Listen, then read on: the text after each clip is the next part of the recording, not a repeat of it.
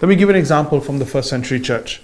The small groups and ministry that go together are seen in Acts chapter 6 verse 1 through 7, when a problem arose in the early church just there at the beginning. You know, the church was brand new. There was about 120,000 people. So with that growth came issues and management and structure and other problems. So number one, a growing church is biblical. Write that down. A growing church is biblical. You do expect that. You do want to see that. A growing church is biblical. In those days, the number of disciples were increasing. So that's normal.